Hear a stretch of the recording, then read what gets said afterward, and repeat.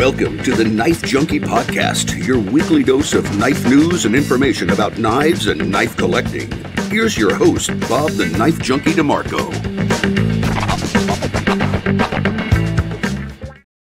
Welcome to the Knife Junkie podcast. I'm Bob DeMarco. On this edition of the show, I'm speaking with Bryan Montalvo of Keanison Knives. Now, I know very little about Keanison Knives, besides the fact that they are exceptionally beautiful modern folders. They're created by knife makers in the heart of Texas, and now that they've earned one of the most esteemed awards in the business. I first took note of Keanison after hearing viewers and listeners urge me to check them out in their amazing custom wares on Thursday Night Knives, and I'm glad I listened. We're going to peel back some of the mystique and find out about Keanison Knives and the people that make them. But first, like, comment, subscribe, and share the show if you would be so kind. And also download the show to your favorite podcast app so you can listen on the go. And as always, if you want to help support the show, you can do so on Patreon. Quickest way to do that is to head over to TheKnifeJunkie.com/Patreon. That's TheKnifeJunkie.com/Patreon.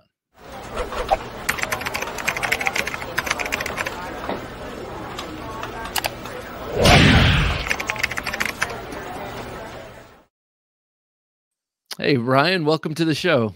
Hey, Bob, how you doing?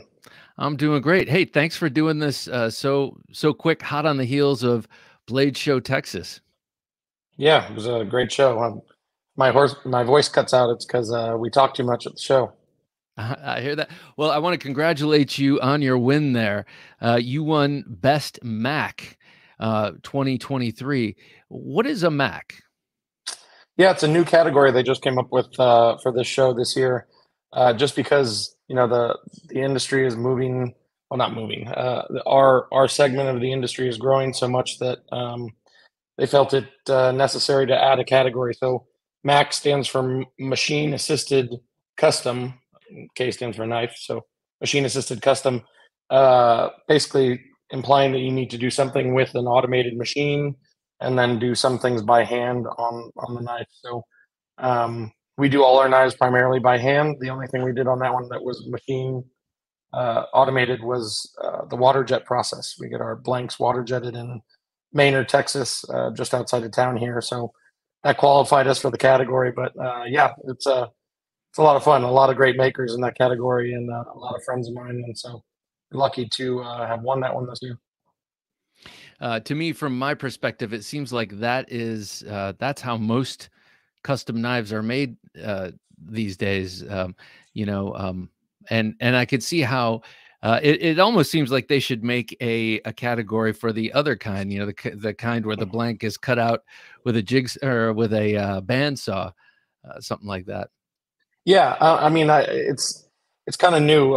We've been shooting for these awards for several years now, and each show is different. We talked to them in Utah about the categories. They didn't have a tactical folder category in Utah last year for Blade Show West. And they try to tailor the categories for the amount of people exhibiting to make sure that there's enough people in each category.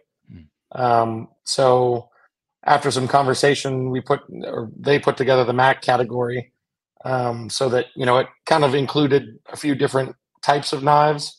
The only real contingency there is it couldn't be a lockback or a slip joint. They said no slip joint. So because those slip joint guys are amazing. They put so much work and time into those things that it's hard to compare with a lot of those. Oh yeah, I guess they have to have their own sort of traditionals category or something like that. I mean, the slip joint guys can get into pretty much all of them. I mean, it's an art knife, it's a EDC knife, it's a slip joint. It's just they're incredible what those guys do.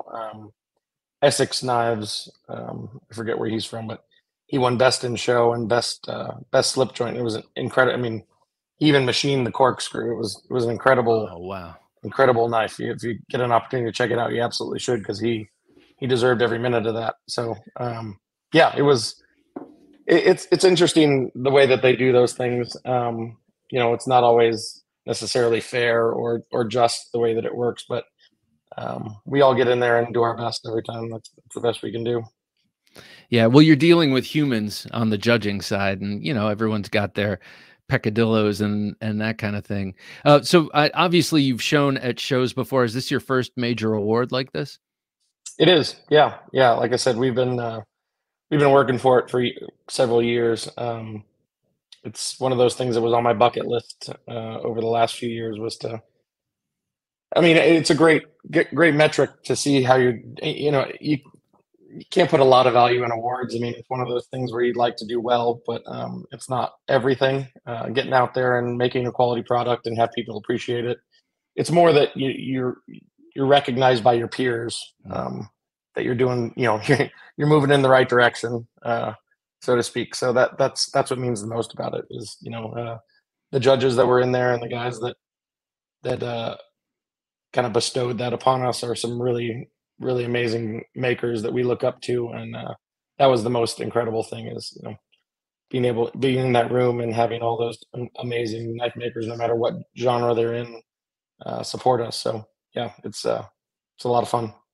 Yeah, and to be recognized by your peers, especially in a crowd like that. Now, I've only ever been to Blade Show Atlanta, but walking in the room the first time a couple of years ago, I remember thinking, how the hell did they judge? And then I realized a little bit more of the process. You have to submit. It's not like they walk and look at every knife and judge, right. But still, your peers are, you're dealing with the best of the best, Yeah, no, absolutely. And I when I posted the award on Instagram, they're the best in the world. I mean, there's makers from all over the world that come to the Blade Show Atlanta and Blade Show Texas and all over all of these shows. And it's incredibly humbling to think that out of all those knives, we won. Still kind of digesting that. Well, okay. So before we find out more about Keanison Knives, what was the knife that won this MAC award?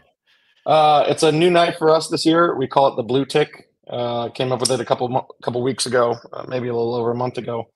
It's different for what we make. I like to kind of step outside the box with a lot of the knives that we're making. I was talking to somebody this weekend. We don't really do a lot of traditional blade shapes. I enjoy sketching blades and kind of pulling things together that aren't traditional. But this one's very traditional, which may be why it fit in that category. We call it the Blue Tick. This one was all titanium handle, mother of pearl inlay, magna cut satin blade with a bronze backspacer. Yeah, that is Blue beautiful. Tick. Blue Tick, and it's following on a dog theme that I've picked up on. One of my favorite of your knives is the Whippet. But before I go any further with that, I know people are going to want to know Magna Cut. What's it? What's your heat treat to on the Magna Cut? Oh yeah, what is it? 2150 for an extended period of time. I don't have it right in front of me. I'm sorry, not your recipe. What's the Rockwell on that? Oh, it was I think it was around 63, 62, 63, somewhere in there. Cool. I can hear people applauding and nodding approvingly. Yeah, well, I mean, I brought up the heat treat because it's one of the most frustrating parts about dealing with that steel is holding your heat treat oven at 2100 degrees for an extended period of time tends to burn out the heat sink. So the heat treat process is really the pain in the butt with it. So I could see how going on a huge batch of that could be difficult. I really think the shape of that is beautiful. I think all of your knives have very unique shapes and unique blade shapes. This one, as you said, looks more traditional, I guess, but to me, it looks pretty. Would you be so kind as to hold that up so we can take a look? Oh, that's beautiful. Yeah, that's a good fun profile. We lifted the backspacer a little bit so you can kind of see the backspacers a little bit higher than the rest of the knife there, which was a fun detail. And then the pocket clip was a challenge too. It's got a fun, I don't know if you can see it, fun little chamfer on the side there that was pretty difficult. But yeah, it's like you said, they're all, sorry, my dogs are in the background. They're all unique profiles, but this one's a little bit more traditional for what we do. That pocket clip, just looking at your background, you can see a lot of cool antiques. The pocket clip reminds me of the tremolo bar on like an old guitar. It's got that. Oh, absolutely, absolutely. The whammy bar on there. Yeah, absolutely. It kind of does. Very nice. Well, congratulations again on that award. That's a real feather in your cap. Let me ask you about the name Keanison for a second here. When I decided to reach out and talk to you, I didn't know your name, and I was expecting to see your last name being Keanison for some reason. So what does Keanison mean, or what's the name? Yeah, I get that a lot. People say, Mr. Keanison.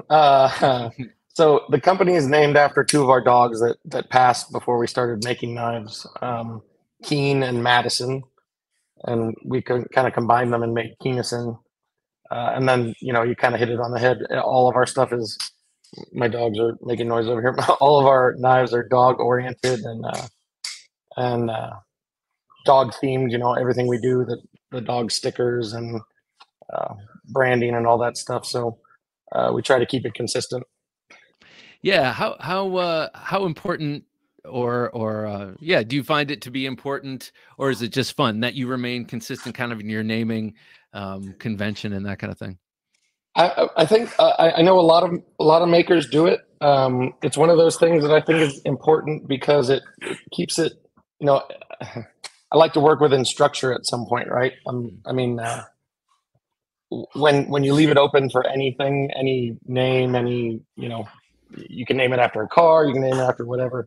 I find I have trouble when you have kind of a theme working and a constraint. I always work better with that. So this year we did something new. We named all our new models after hounds. So the blue tick hound, basset hound, bloodhound, wolfhound. So just kind of keeps it consistent. Next year we'll pick another classification of dog and try to keep it in there. So it makes my life a little easier sometimes to work with a theme, but I think the people resonate with it a lot more as well. Not just dog people, but people that are following along. They kind of know why we're doing it and what we're doing. I know Bryan Brown uses a lot of airplanes and flying things. He always wanted to be a pilot, so he names after that. Shane at Scorpion 6, it's a lot of like Nordic names, I believe. So I think everybody has a little niche, but that just happens to be ours. As a collector and just fan of knives across the entire spectrum, I like it because it doesn't seem random. It seems like it's part of an ongoing theme. Maybe a year and a half, 2 years ago, the big conversation was, how do you name a knife? That we've run out of names completely. Sure. And and I would imagine that latching onto something, especially something that you love and have a close connection to, like dogs, that's not a problem. It's just, there are other cool dogs, and you're gonna get inspiration from those. Yeah.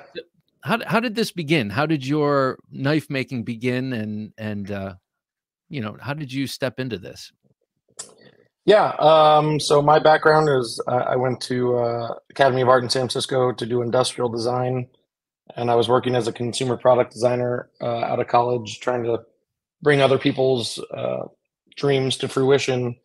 And it was a lot of fun, but it was difficult. I had a lot of jobs that weren't as exciting as I wanted them to be, and ended up in the IT industry. And excuse me, my dogs. Hey, stop.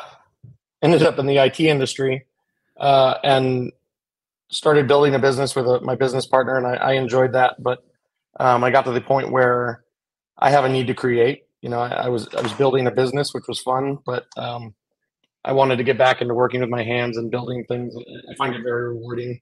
I always say people are usually motivated by accomplishment. And when I was building the business, I felt very accomplished and I felt very satisfied, but came to a point where we were comfortable and in a good position and kind of stable. So I found Rad Cleaver on Instagram. My wife got me on the Instagram because I was into guns and things like that. And I found a Rad Cleaver one day on Instagram, and I contacted Colin and I said, hey man, how do I get one of these? And this was years ago, because this price is going to seem ridiculous, but he said, it's $2,500 in 6 months. I said, okay. And he said, I need the money up front. I said, oh, okay. It's that kind of thing. So I went to a buddy and I said, hey man, I think if you can machine this, I'm pretty sure I can get this done. So I came up with the stray. The flipper stray was my first design. And we had some water jet blanks cut and started trying to make a knife. So I think I had 6 sets that we cut, and we went to town on doing that. And it was right before Blade Show 2016, I think, 2015, 2016. And we were working really hard to get it. We were going to go to Blade Show. It was our first time. So we were working really hard to get some knives done. And out of 6 knives, we kind of finished 2. Mm-hmm. And took them to Atlanta and started showing people. And you're going to hear me talk about the knife community multiple times tonight, I'm sure, because one of the things that was so rewarding was the reaction we got from people. I mean, looking back, they were not great knives. I mean, I have one locked away somewhere, never to see the light of day, because I wouldn't look back and say what an accomplishment we did. But it was the knife community, people looking at them and saying, yeah, this is pretty good. Like you can do this. You can, if you really put your mind to it, you could really improve this. And the advice we got from older makers, right? We had a little lock rock in there, and went over to a couple other makers, and they said, oh, here's what you're doing. You know, your stop pin's a little low and lockup should be here. And so, you know, it's that kind of community where an older knife maker isn't threatened by the young guy coming in. They're actually more than happy to help you step forward and improve the product so that you can push the industry a little further, which is so much fun. I mean, I encourage new makers to do that all the time. So yeah, that's what really got us going. We caught the bug from there, and then, you know, I was coming home every night at, you know, after work.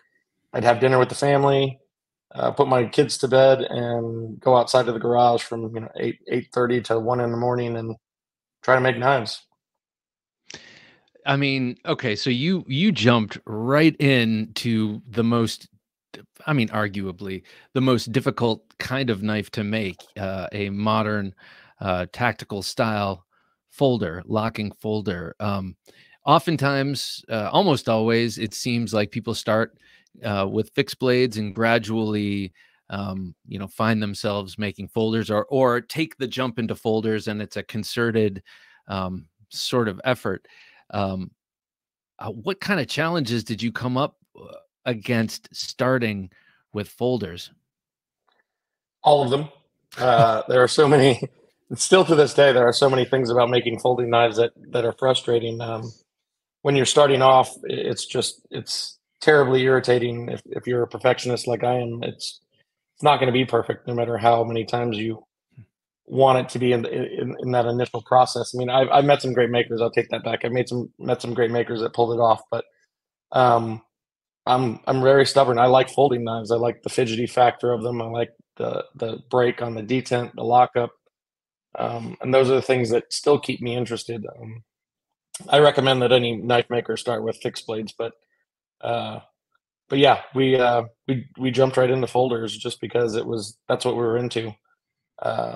Not fully understanding the challenges that were in front of us, but remaining consistent and trying to do it again and again and again, and improving the product, and still trying to improve the product. You know, like I said earlier, we've entered these awards before and fallen short, but it was one of those, you got to do better. You got to understand what you're doing wrong and continue to step up. I'm motivated by all the other makers around me. You know, that's one of the benefits of going to these knife shows, is that you have so many great makers around you, and you get to feel the product. You get to talk to them about what they're doing and see their challenges.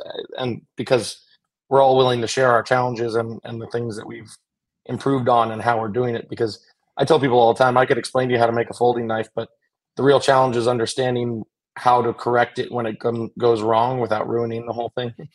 And that just comes with time and experience. Especially with the kind of materials you're dealing with. You know, even if you're not dealing in super exotic materials, it's all expensive. Blade steel, titanium, you know, and the time you put into it also equals money. So yeah, you don't want to have to throw it in the scrap heap or the bucket of unfinished knives, you know. We all have them. I know Natty from Black Snow Knives is one of my influences, that I've always looked up to his work. And when he, started messaging me and saying, "Hey, how are you doing this?" or how are you working with this deal? That was a big pride moment for me. It was very interesting. I kind of took a step back and thought, wow, I must be doing something good. But I know I've worked talked to him about some of his builds where he said, "Oh, you know what? I'm just going to put this one in the box then." Which a black snow, his standard is here for most of us. It's probably just a fine knife, right? I mean, Right. it probably worked just great, but it wasn't quite where he wanted it to be.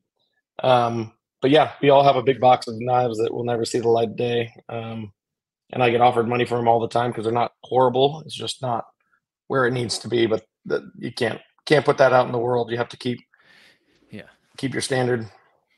Someday that knife might end up on the secondary market, and then someone gets a hold of it and they don't know the backstory about how it was negotiated for and how it's a second or whatever. It's interesting how sometimes people like yourself who already have a love of a certain type of knife, like these kind of modern folders, and you already have your preferences for how it should feel on the release of the lock and the detent break and all of the things that, as someone who loves knives and fidgeting with them, you already know going into it what you're trying to achieve. And then it also seems like there are some makers who, and this is in no way a diss, but who rely on feedback from the crowd. Oh, we want this to feel more like this. We want this to be more like that. And then they can assimilate that and perfect their craft. How much do you rely on or not on feedback and that kind of thing? I think feedback's always important. I mean, I don't mind listening to everybody's input on what we do. I don't get offended. I mean, even if somebody doesn't like what we're doing, I totally understand it. It might not be for them. But at the same time, I feel like sometimes when you're asking somebody, "Hey, is this okay?" or "Hey, what kind of detent do you like?" Sure, some people like a strong detent. Some people like a lighter detent. They want the blade to fall. But if you'll ask them honestly, what they want is a crisp break, the blade to fall, the lock to work. I mean, to me, sometimes it's a moot question because you know what you want, right? You want it to work. You want it to flip every time. You want it to not fall out when you shake it. You want the lock to be so solid that you could, hammer a nail with it. Sometimes that's an odd expectation. You shouldn't expect that from our stuff. But there's always those people. And I have found in what we do that you know what you're shooting for, and if you really need to ask, I mean, you probably, if you search your soul, you know the answer to it. So I like the input. I like people telling me, we took all our prototypes to Blade Show Texas this year, and I liked watching people interact with them, flip them, and some geometries might not be perfect, so I got to go home and change them and make the alterations so that it flips a little easier, so that everybody's a little bit more pleased with it.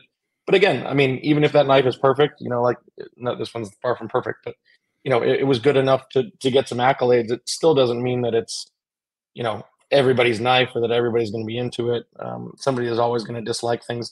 I added some pretty heavy jimping to the top of this blade up here. Yeah. And although I like it, and I put my thumb on it before it went, and it's not sharp enough to cut you or anything like that.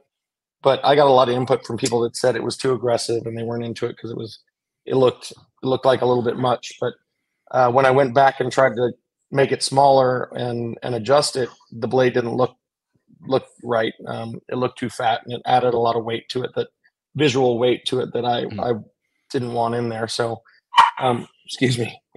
Hey. So you make design decisions based on the input that you have and the goal that you're trying to get at, because that has a lot to do with it, right? So it could be kind of a numbers thing, especially when you're bringing prototypes to a place like Blade, and several hundred people are handling it, and you get a preponderance of comments on the same thing. This hurts my finger. You need to take a little bit off of the flipper tab. Now, I don't know if people are that bold to be talking to someone such as yourself in that kind of way, because that, But still, you might get the idea that there are certain things that need to change just through the sheer numbers. Sure. By the way, this is neither here nor there. I love that big style jimping. It reminds me of some of my, big beefy tactical fixed blade knives, and Yeah. I do love that. I also incidentally love the way it feels. I love big jimping, just the way it feels on the thumb. Yeah. That was one of those things that jumped out. If you look at a lot of our designs, we don't use it a lot at all. Even the gentle jimping, a lot of my first designs are very sleek and modern and kind of seamless. And we didn't go into a lot of that stuff, but partially because we weren't set up for it and didn't know what we were doing. And secondary, it's just kind of my style. I like the smooth lines and things like that. But with this design, I was really going for something tactical. And something a little bit outside of what we had been doing previously, and I think it went really well. I like getting into genres, right? I mean, I like if I'm trying to whip it, I was going for kind of a stiletto look, right? Something thin and long and pointy, which I got there, but a flipper tab's not very much a stiletto, right? It's just something that I felt like fit the design and worked well with it. So. But yeah, I get it. It's a preference thing, and I like to touch a lot of different factors in there. And I think that one worked out. So as Jim is scrolling through your page, I see, I see certain. Well, each knife kind of looks different, but they all look like they're coming from the same hand. How do you go about designing a knife? Do you get an idea for something that you want to accomplish with the knife and then start drawing, or is it more of an automatic process? How does that work? Yeah, I appreciate that. Actually, my buddy Israel from Arcane Design came out last year to build a knife with us, and he said the same thing. He said, they all look very different, but I can see your influence in all of them. He said I have kind of a vibe that goes with all the different knives, which I actually disagree. I don't see it all the time, but I like to start with blade shapes. Excuse me, I'm gonna let these dogs out real quick. All right. Hey, come on. So looking at those blade shapes, that's how you like to start. Yeah, I always start with this. I like to sketch the blade first. That's for some reason that's what really gets me attached to a design is the I'm going to say speed of it. The lines, pulling a line across a page and then making it cohesive in a style that I can grind. That's always where I start. One of our more iconic designs is called the Alpha, and I was sketching the Alpha.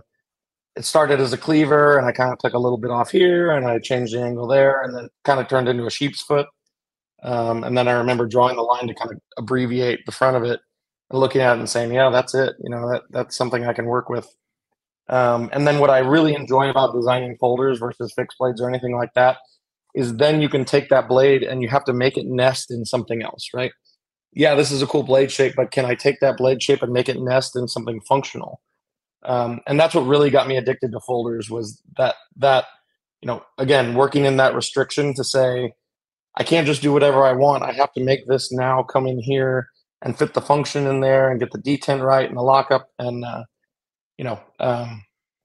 those are my favorite things about it. So I always start with the blade shape first, get something that works. And then I'll put it in, I'm pretty basic. I put it in Adobe Illustrator and I trace out my blade shape and then I start pulling some lines and getting some function put in there and seeing if that works. And I've designed a lot of blade shapes that absolutely could not nest in something. It just, or they could, but it didn't seem functional to me. The back of the handle was lower than the bottom of the blade, or it just didn't work out. So I've abandoned a lot of designs because of that. But it's interesting. I like you said, the page looks very different, right? Every knife has a little bit a different flair in it, but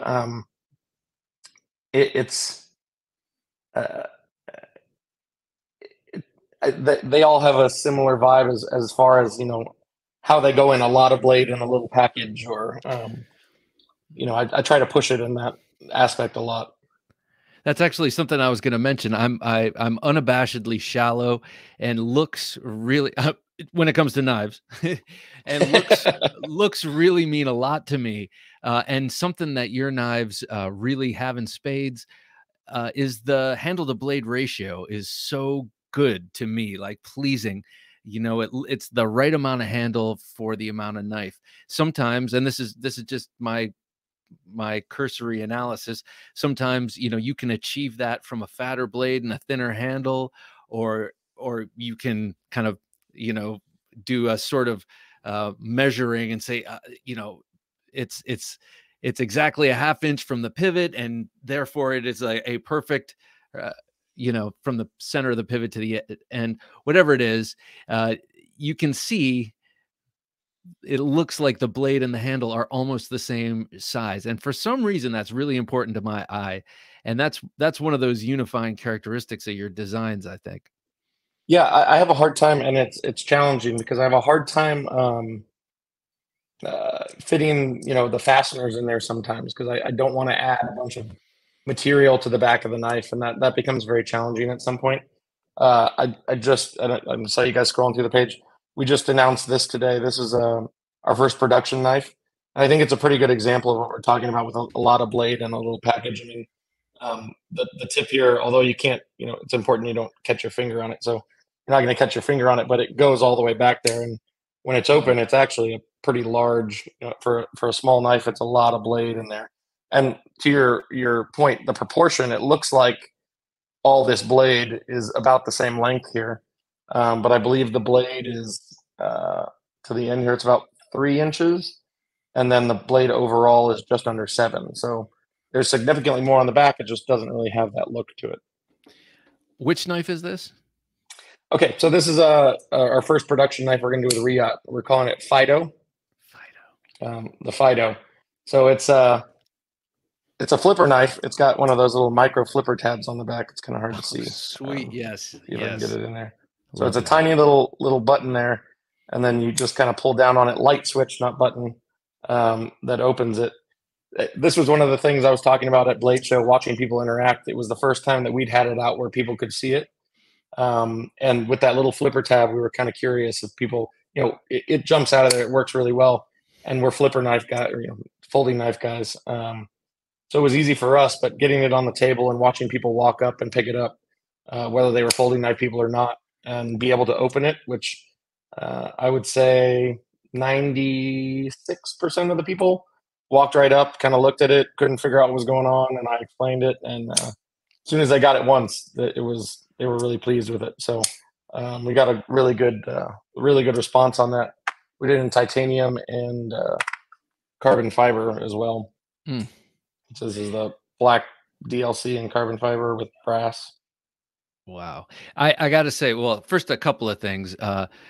First, I'm surprised that 96% didn't know. I thought you were going to say intuitively drag their finger across that. Oh, no. Yeah, I mean, I don't know if it was intuitive, but you almost can't see it, right? I mean, when you look at it, you almost don't know how to open it. They kind of pick it up and look at it and do one of these, or your grandfather's knife.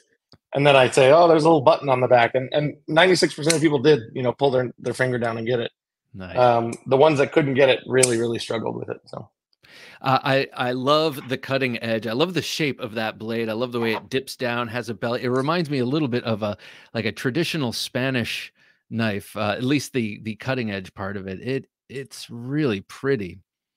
That's great. I appreciate that. I'm majority Spanish and a Spanish citizen. So wow. Yeah. Yeah, that is fun that you say that. But yeah, that's probably a little bit of my heritage in there coming out. That is cool. So, and Riot, how has it been working with Riot? You're a maker of your own fine knives, and then you hand over a design to them. How did that feel? I'll tell you what. The reason that we've waited so long to do this is because I feel like Riot makes an extremely quality product, and I was anxious to work with them out of everybody else. Now, again, the industry pushes each other up, right? At the time that we had kind of gotten into this, it was almost 2 years ago. the standards were being raised up a little bit here, up a little bit there. They're all great companies. We look forward to working with all of them. I'd love to do a Wee knife. I'd love to work with Best Tech, but to me, especially with this little design and the little flipper, Riot makes a really quality product. They're not always the easiest to deal with, unfortunately. I wish that was a little bit different, but there was really no problem in handing off my product to them. I knew that they were going to do a great job with it, and they did. I think most makers would hesitate to send a little flipper tab knife like that to anybody, just because it takes a lot to make that work properly. And they nailed it the first try. I made some revisions on the aesthetics, but even I have one of the first prototypes here. I changed it up a little bit. This one had a little bit different blade shape than the other one, but they made it. I pulled it out of the package and it just flipped exceptionally. It's gonna be hard to see the changes there, but this one has a little bit more of a hesitation on the bottom of the blade here. My camera was better, but yeah, I mean, they've been fantastic with their product and working with us and taking our input and saying, that's not what we do, but here's how we do it. And you got to trust them. They make a lot of quality knives, so I'm not going to sit there and tell them their business. I'm going to tell them what I want, and hopefully they can accomplish that, and they certainly have. So I would love to work with them more. Hopefully a little bit faster next time. Yeah, I'm not surprised to hear that they nailed it first time out. I too love Wee and Best Tech and have immense respect for all three of those companies and others. But Riot, they seem to have to date nailed the most in terms of variety of designs and innovations that are coming from knife makers such as yourself. So, that little tiny flipper tab, that's not something we've seen too often. And to send them that and have them just nail it. I would imagine a lot of that relies on exactness in the layout of the pivot area. I mean, that's about as... Yeah, it's a geometry thing, right? The leverage of having this above your pivot area and your lockup and all those things so that you get that proper leverage without laying on it too much. And getting enough area, we angled the top of this so that your finger kind of pulls down the top of it and hits that button. But folding knives is amalgamation of so many different little things that make it work right and get that thing working so that it does everything you want every time. It's very difficult and rewarding. To people such as myself who the moniker Knife Junkie is kind of a joke, but it's kind of not, and there are so many knives that I love and that I see and that I want. And so many of them are out of reach. I'll just put it that way. And to be able to know that I can get a Fido somewhere down the road is exciting, because looking at your knives, they are labored over exquisitely. The materials are sometimes they look absolutely insane. Tell me a little bit about your process in the actual making of the Keanison knives, your custom knives, and the materials you use. What dictates where you go with that? I mean, it seems very exotic. Yeah. So again, my background's in industrial design. I love materials. It's really what got me into this. Black Damascus and Zerk and Zerkatai and everything Chad Nichols does and different steels. I was always, I always wanted to play with them. That was really one of the things that got me into making folding knives.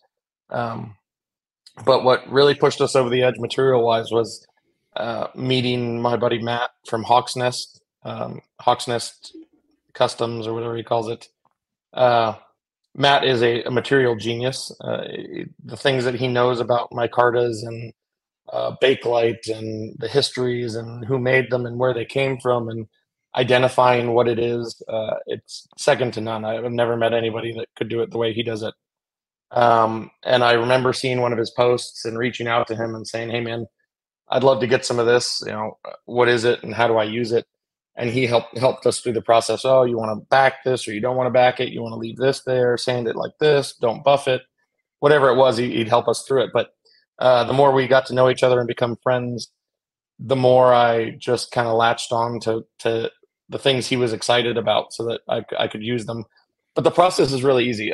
Like I said, I'm a material hoarder, especially after knowing Matt. So we have a toolbox in the shop full of carbon fibers and micartas and blade steels and all kinds of different stuff. So what I typically do is go into the box and I'll pull out a blade, blade steel, and kind of put it on the table and rummage through the box a little bit and say, well, one, how elaborate do we want to get with this? We want to keep it a little bit more simple, or are we going for the stars here? And just kind of line them up, right? This is yellow, this is red, this is blue. Let's see what else that kind of has some cohesion there.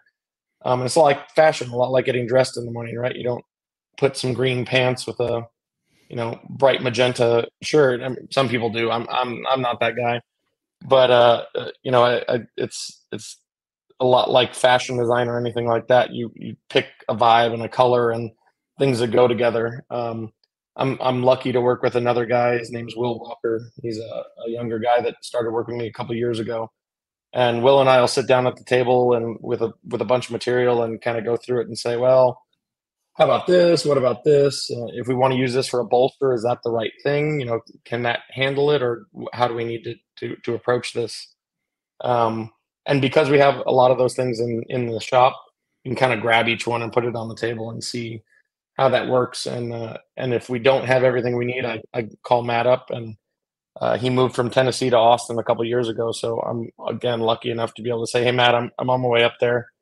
I need something red, pull some stuff out so that we can look at it and check it out. But now, it's not just Matt. I mean, there's so many great material companies out there, great carbon fiber companies and things like that. Camo Carbon is my buddy Andy. He was right next to us at Blade Show, Texas last weekend, and he makes a great product. Great colors, great carbon fiber. And just like a lot of the carbon fiber guys these days, he's trying to get Carbo Quartz equivalent out there so that we have something like that to work with again. But I love pushing it. I like not doing the same thing again. Somebody asked me, well, hey, why don't you guys just do 10 of the same thing and sell them? Not that we can't, and not that it's impossible, but at some point I get a little bit bored. Just like everybody else, I'm excited to take that material, glue it up or bolt it down, whatever we do, and put it on the sander and contour it and see what colors come out, what patterns come out, and how they drive together. We did one for this show, or one of our new models called the Wolfhound, and a great guy, Micah Dunn, MD Edgeworks, had sent me this little billet of his feather Damascus last year, and it was sitting on my table, and it, I couldn't find the right project for it. It was a little thinner than we usually work with, but all the knives I came out with this year are a little bit thinner, a little bit lighter. And then I saw Alpha Knife Supply come out with this new pattern. I don't know what they call it, but it was kind of a V, just like the feather pattern was. And I said, well, that's it. I mean, I need that piece, and I need to pair it with this blade, and we need to put it on this knife, just because all the lines kind of went together like that. And it was pretty awesome. It came out really well. But I think just like anybody, you have that eye, and if you're into it, if you're into cars or whatever it is, you keep your ear to the ground and you find what's new and what people are into, and you kind of have a feeling what you're going to do with it. But like I said, I have so much stuff at the shop now, Westinghouse and antique this and rag that, and it's fun. I love that. I love so you're talking about, everybody's eye is a little bit different, and I am more of a Westinghouse micarta guy, I guess, or just a micarta guy oftentimes. And one thing that I see in Keanison knives is you don't have what I sometimes call the Mr. Furley issue. You remember Mr. Furley from Three's Company? He'd have some crazy shirt and a crazy leisure suit and a scarf, and and it's like all these conflicting patterns, and you can take patterns and put them together and have them harmonize, or you can just take patterns and kind of put them together. And it's not something I can explain what looks good to my eye, but it seems like the way you combine materials with Mr. Walker, you have just the right amount without going overboard, without dazzling too much, and you have the ability to look at the rest of the knife as well as the materials. Yeah, you got to let them sing. I mean, again, it's a lot like fashion, right? If you have pinstripe pants, you don't always want to pair it with a different, what do you call it? The Like polka dots and right, crazy paisleys and shirt, all right? that. Yeah, paisley. That's what I was looking for, a paisley shirt. Yeah. Again, people do it. It's not unheard of, and some people pull it off really well. But I consider myself a little bit more understated. You got to have something that's the star and something that's kind of the secondary read, the secondary aspect of what's going on. So if you take a sandwich Westinghouse micarta that has a lot going on, a lot of patterns, a lot of textures, you don't want to put that next to something else that has a lot of texture. Otherwise, it's going to take away from it. So do something a little bit more solid, something that's gonna kind of jive with it. But yeah, I try to be very conscious of that, not overdoing it, not putting too much in there, but letting the materials be the star. Fashion and food too, right? I love food so much, but when somebody puts a plate together, they try to let the feature be the feature. You want to taste that beef or that fish or whatever it is, so that it's the star of the show, and everything else is just kind of making it better. I like to do that with knives and the Damascus steels, right? I mean, we're talking about the handle materials, but a lot of the Damascus steels are just epic these days, and the things that Baker Forge and Chad Nichols and Vegas Forge, the things that they're doing with these patterns and the cord steels, it's so great. The guys at Vegas Forge are some close friends of ours. I mean, they all are. All those guys are close friends of ours. But Jesse and Jeff, I've known them for a long time, and they're really pushing their patterns a lot. Adding rose and all these other things, rosebud. And when you grind them, they look completely different than they did before you started. And you can't always know what that's going to look like, but you hope that, if this has a lot of lines, then let's make that work with something else. But it's something I'm very passionate about. I love the materials. I love putting that stuff together. And I think a lot of what we do is not necessarily frowned upon, or nobody's scared to do it necessarily, but it's untraditional to use materials in the way that we use them sometimes. So again, that's a challenge. We've learned that some things have to be backed more than others, and some of the styles that one of my major influences is Peter Carey. I think Peter uses materials exactly the way they should be used. When he uses carbon fiber, it is amazing. It's going to sit perfect. He's done it for so long. He knows what works. He knows what doesn't work. He knows what's going to pick up in the corner. He knows what he likes to do and what he doesn't like to do. And most of all of his knives are fastened, a couple extra screws here, and that's what holds the scales on. Whereas a couple of the knives we do, we try to, we just did one last week that had a copper backing on some brown paper micarta, kind of tortoise shell with some jade G10 and a copper line running between it, right? So we had a vision for what it was. I needed to break up those two surfaces. I wanted copper in between. So then we also did copper on the back so that it all kind of jived together. And Will has a great influence on that as well. Sometimes I come up with an idea and he comes over and says, listen, this backspacer is not going to look right when we line all this and squish it together. So let's go pick something else. So it doesn't always hit right the first time, but sometimes we have to do it again. But I think we both have that eye where we know when it's good and when it's bad, and we have the confidence to go back and change it if it's not right. Well, it must not have been easy finding someone whose aesthetic resonates with yours so easily. Yeah, I mean, not always, right? I mean, there's always somebody driving and somebody telling you when you should swerve, right? So I'd like to think that I'm sitting behind the wheel sometimes, and then Will knows what to say when it's not right. But I think we've been doing this together for I think 5 or 6 years, and I think at least initially he may not have been as much on board as he is now, but I think he's seen the progress of what we've done and people's response, and I think it he doubts me less sometimes when I throw things out there. I'll always throw out something crazy, right? For the next show, I don't know what we're gonna do, but we did one with camo carbon 80s colored carbon fiber, and then we inlaid pink and orange Bakelite Oh, buttons in it. So Will milled out the carbon fiber and turned down pieces of Bakelite to fit each hole that he drilled, and then we set them in there. It was crazy, and when I came up with it, I think I sat there and I said, "Hey, Will, I got a crazy idea here. Bear with me. I know this sounds ridiculous, but I think it's going to be neat." And it was. It was received really well. But that's what I'm talking about. I mean, it's not something everybody would do, and a lot of people probably looked at it and said that's absolutely ridiculous. But it worked, and we did it, and some people liked it, and it pushed a little bit further, right? Like we talk about. well, those guys weren't there then. They were probably all born in the 90s. They have no idea. Yeah, exactly. You got it. So your business model seems to be kind of like a painter might operate, or a sculptor might operate, in that well, like you said before, you're not making 10 of the same thing.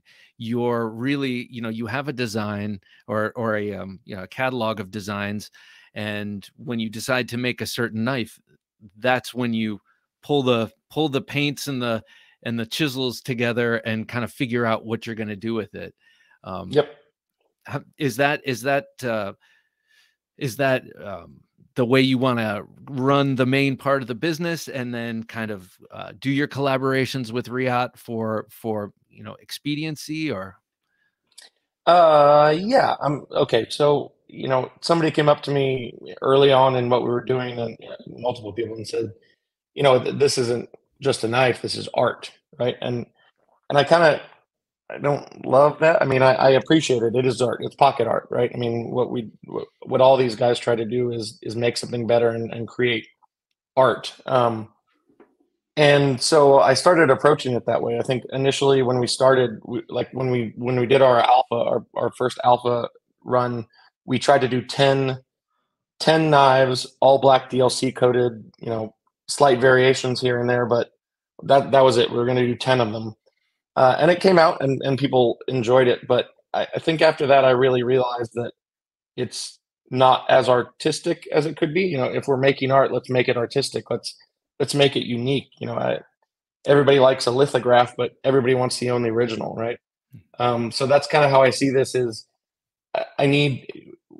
we realize we can only make so many knives. I mean, and it's a great problem to have. One of the problems we have right now is we just can't make enough. We can't make them fast enough. And I want to continue to do that. And the reason for these Riot, or we have a U.S. production knife coming out with Jim Vandevelt from HMC Knives, hopefully in the next few weeks or months. That's what keeps the lights on, right? It's making handmade knives one-off is a very difficult business. And again, it's not that we don't get paid for them, but nobody sees the ones we throw in the bucket, right? We don't post the sob story of how terrible this one was and we throw it away. It doesn't say anything good about us, how many we've screwed up. And it doesn't, it's not going to play any violins and some sympathetic ear that, oh, you messed it up. No, I mean, you want to know that your maker is doing the right thing. And if you accomplish it better and faster and more efficiently than the next guy, it doesn't make it less, it makes it more.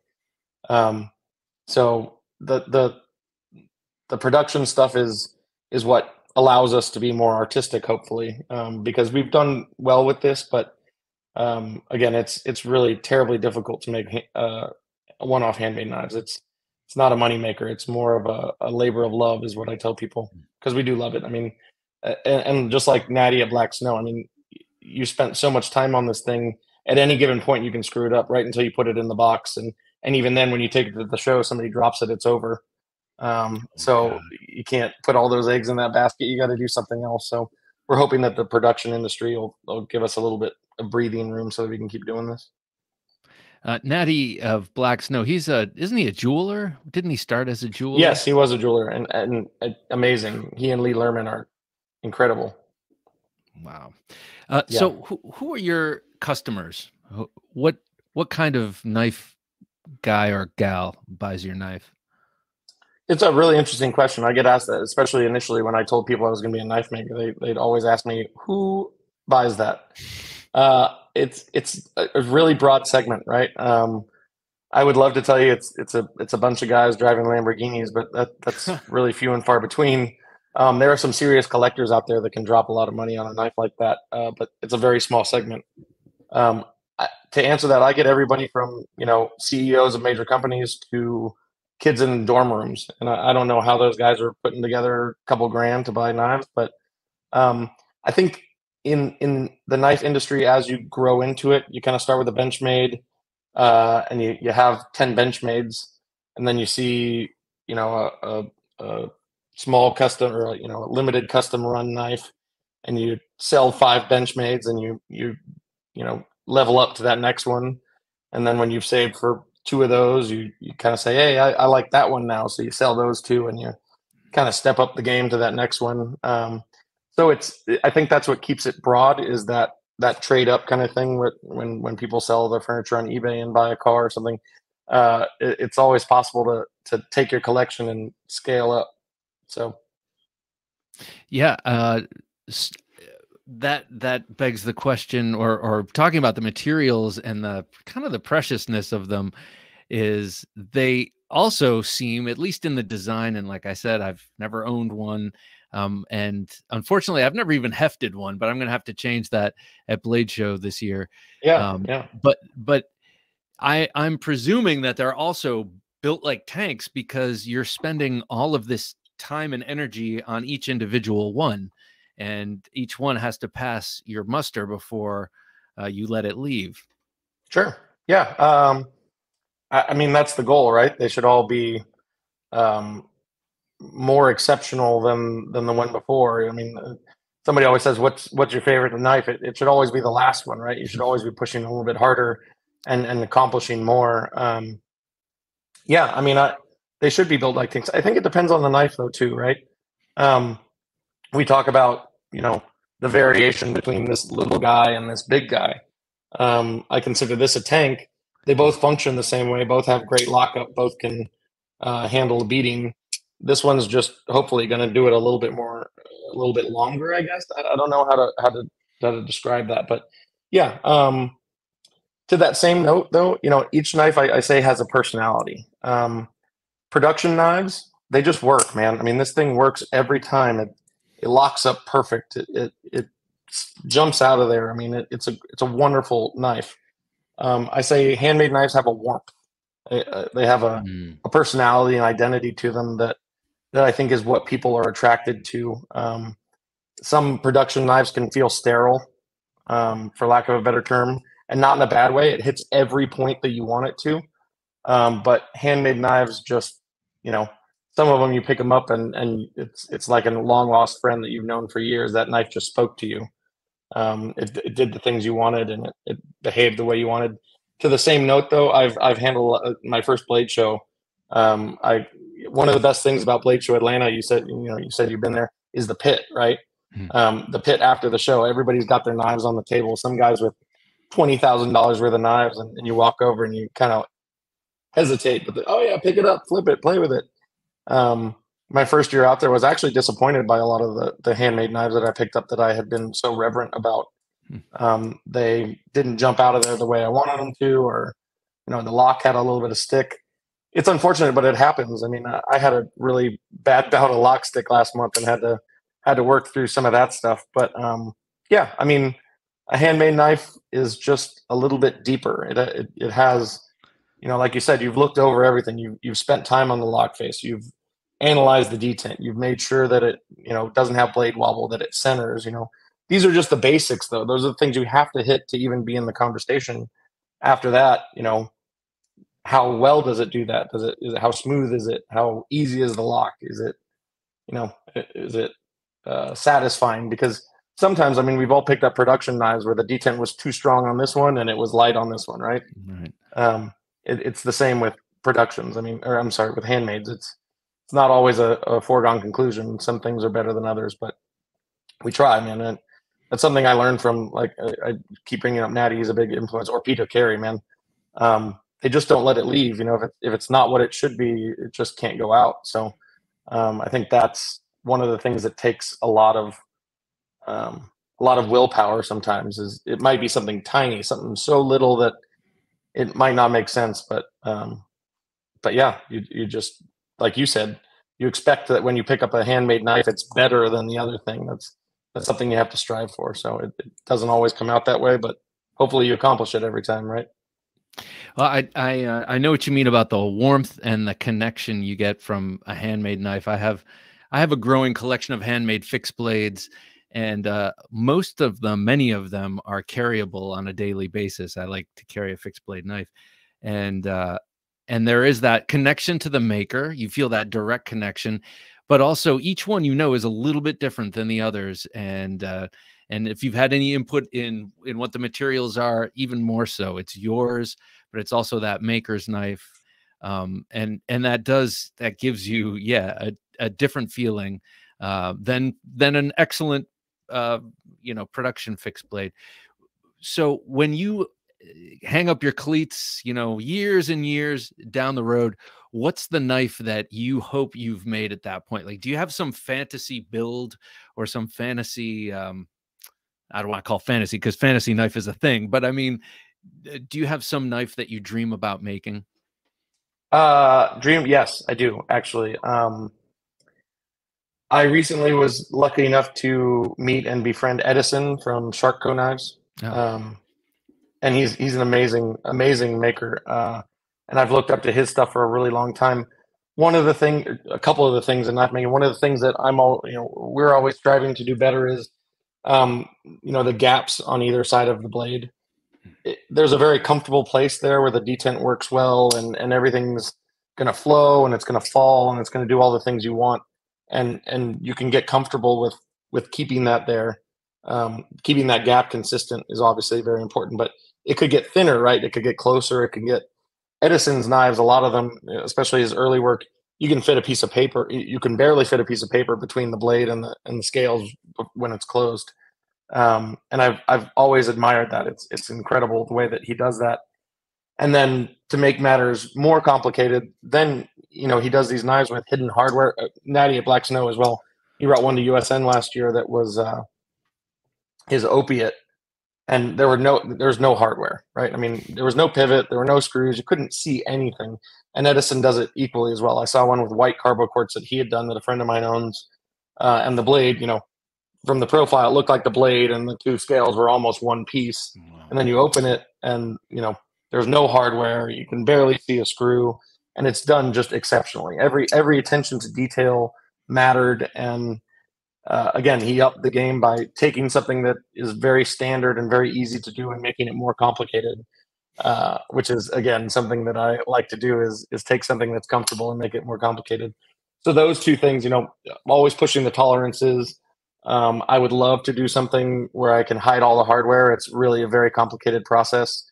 So the way it's put together, and I can't see myself taking a sideways screwdriver and ratcheting it, You take these things apart. I tried to count one time, hundreds of times in the process, 300 times, 400 times, just to get it to work before it goes out the door, right? And if I have to sit there with a sideways screwdriver and get that little screw out every time, it's going to drive me bonkers. So trying to figure out some alternative way to put a knife together that hides all the hardware so that it's not all visible. That's something that is in my book of things to do. So being able to do that without that sideways screwdriver will be the innovation right there. My God. Exactly. Yeah. Well, Bryan, thank you so much for coming on the Knife Junkie podcast and sharing all this with us. I really appreciate it. It's been great to get to know you a little bit here, and man, I cannot wait to try one of your knives at Blade Show, or try whatever's left on the table by the time I get to it. We try to keep them on the table these days so people can play with them. But yeah, I look forward to it, Bob. It's really a lot of fun. Great. Thank you, sir. Thank you. Don't take dull for an answer. It's the Knife Junkie's favorite sign-off phrase, and now you can get that tagline on a variety of merchandise, like a t-shirt, sweatshirt, hoodie, long-sleeve tee, and more, even on coasters, tote bags, a coffee mug, water bottle, and stickers. Let everyone know that you're a knife junkie and that you don't take dull for an answer. Get yours at TheKnifeJunkie.com/dull and shop for all of your Knife Junkies merchandise at TheKnifeJunkie.com/shop.